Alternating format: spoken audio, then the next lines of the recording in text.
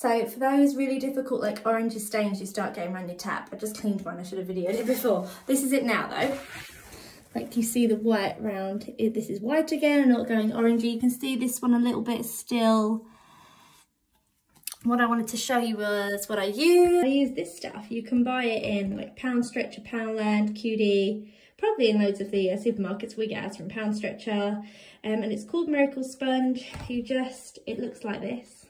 One big, 3 blocks of, well, actually 6 blocks of white sponge, and then you cut off the bit you need and you use it on your bad areas. So I'm going to use mine to do like my bath, and it just kind of cleans up, gets rid of all like the orangey, and it's really good in like tiles and stuff. Mine aren't too bad at the moment, thankfully, because I didn't do them too long ago.